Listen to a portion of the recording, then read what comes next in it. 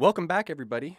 I am here solo today. There's no Bennett Tomlin with me, unfortunately. So if you want to tune out and shut this off, I get it. He's a more reasonable voice, but I think it's important for me to jump in today, do a podcast on Zhao Dong, who was or is a cryptocurrency exchange founder and OTC desk, over-the-counter desk trader in China.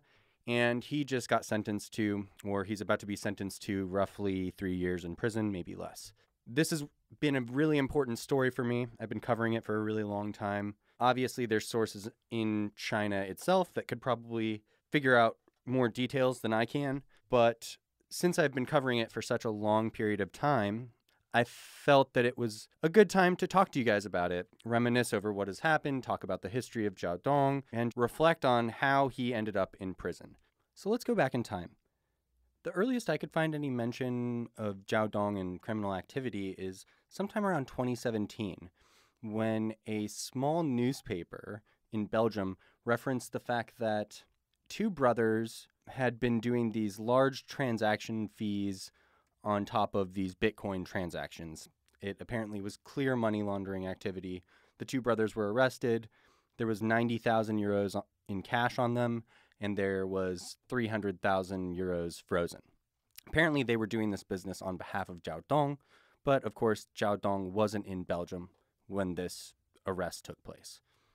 So at that point, you have to ask yourself, who is this Zhao Dong guy? Why is he moving money in Belgium? Like, what is happening here? And when you start to look into who Zhao Dong is, you start to see this is a relatively big actor in the cryptocurrency scene in China.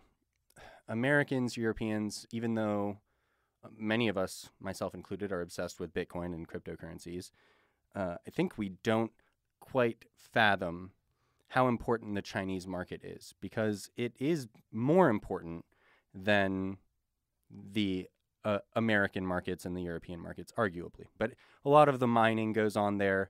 And while institutional investors and all of this are important, there's a lot of gambling going on in China, and there's a lot of people betting a lot of money on these cryptocurrencies. Zhao Dong was an important figure in this space. He was an over-the-counter trader. They call him Uncle Dong. He was known, at least temporarily, as the over-the-counter trader king of China for Bitcoin. So this guy was an important figure, and he was doing weird, shady deals in Belgium. Within a year of this association with criminal activity in Belgium, Zhao Dong seems to get in very tight with the Bitfinex executives. There's a picture circulating right now online. If you look it up, I'm sure you'll see it. Giancarlo Devasini, the CFO of Bitfinex and Tether, hanging out with Zhao Dong. Kind of an odd, funny picture, but nonetheless, it proves stature, right? This guy has access to some of the more important executives in this space. And there's reason to believe he had the money, cash flow, power, wealth to back up these flexes that he was making. He was often leaving the country. He was traveling abroad. He was making big deals. And he wasn't getting screwed over. He wasn't screwing other people over. So yeah, there was kind of this energy to it that Zhao was the real deal, that he had sway in China, that he knew industry insiders, that he was in tight with important executives. And I'm sure there was truth to that. But he also was incredibly cocky. If you look through his Twitter timeline, if you look at his Twitter timeline, you just can tell this man believes in the things he's saying, and other people therefore believe him as well.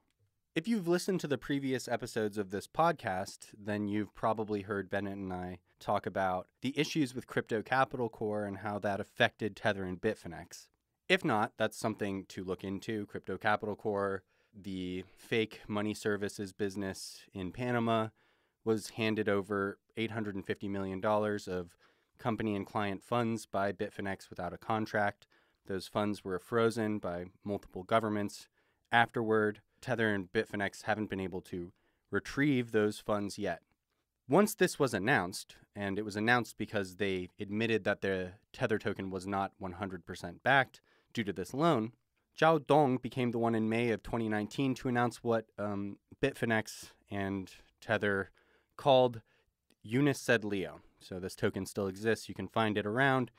It was their token to alleviate their debt. You could become not shareholders, not equity holders really, but this token was sort of designed to represent that kind of, I don't know, the terms of service are muddled.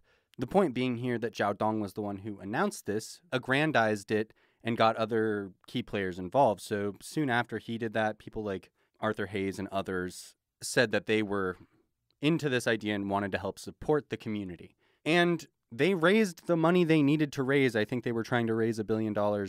They claimed they raised that amount of money within 10 minutes. So their key supporter was Zhao Dong. It emerged around this time that Zhao Dong was a shareholder of some percentage in Bitfinex and Tether, likely the parent company, Digfinex. And so that would be the reason that he would be so apt to save them.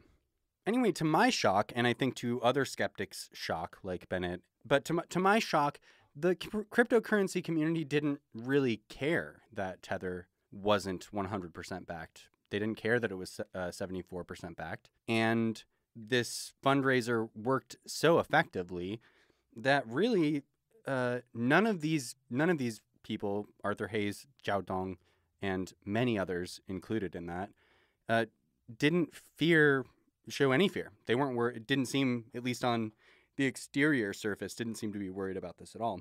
So much so, in fact, that not within a few months, Zhao Dong starts Tether Yuan. So Tether Yuan is Tether's Yuan derivative, but it isn't. There's two kinds of Yuan. It gets a little weird for people who aren't super familiar with currencies in general, but there's the mainland Yuan, which is valued a certain way and articulated a certain way by the CCP. And then there's outsider Yuan. So there's a Yuan for people who aren't on the mainland. And those Yuan are valued differently. And so this Tether Yuan derivative used those outside Yuan. It also was being held at a Belgium bank. In the end, not very many of these Tether Yuan were minted. It started in 2019. In 2019, it got to its max amount, which was 23 million yuan. And that was it. Nothing ever happened with it. And after that, Zhao kind of got quiet in 2020. He wasn't so boisterous. He wasn't so cocky. He wasn't so loud.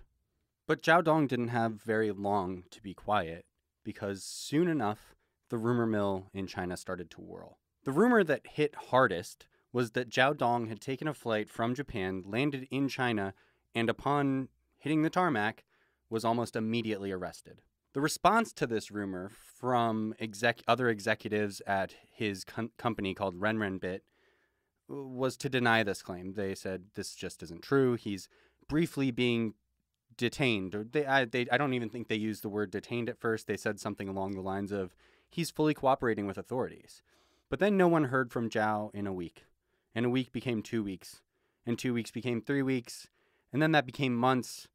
And then no one was talking about Zhao Dong anymore. But I still wanted to know. I still wanted to know what was going on, even though seemingly all of his millionaire besties had left him in the dust. They didn't care anymore. They didn't want to talk about him. They didn't want to say anything about him. When I would go into the RenRenBit Telegram, they also were trying not to talk about it in any public fashion. They were saying they were unaffected by anything that was going on with him. They also wouldn't say what was going on with him. No one knew what had happened to Zhao Dong, but at some point, everyone kind of resigned to the fact that clearly he had been arrested, detained, whatever you want to call it. And that finally brings us to where we are today. So after almost a year in prison or in jail without anyone knowing what was going on with Zhao Dong, he was tried with 11 other defendants over a day and was found guilty of essentially money laundering and some other offenses, working with a criminal network. He was moving money through casinos to launder it. The estimates to the amount that he laundered are roughly $500 million, 3 billion yuan. That's a lot of money. I honestly was worried about whether he would. China tends to have incredibly harsh sentences for white-collar criminals. So the fact that the likely sentencing for Zhao Dong is going to be 3 years or less in prison is great. I'm glad that that is the outcome.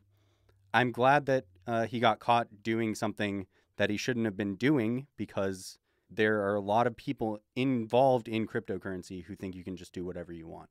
Obviously, China is a lot harsher than America is.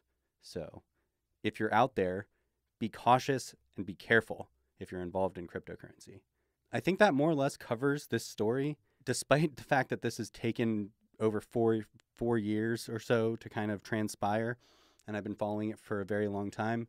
It only has taken me 10 minutes or so to kind of discuss a very clean summary of it, hopefully. If you want to dig into this a little deeper, I've written some articles about it. You can find them.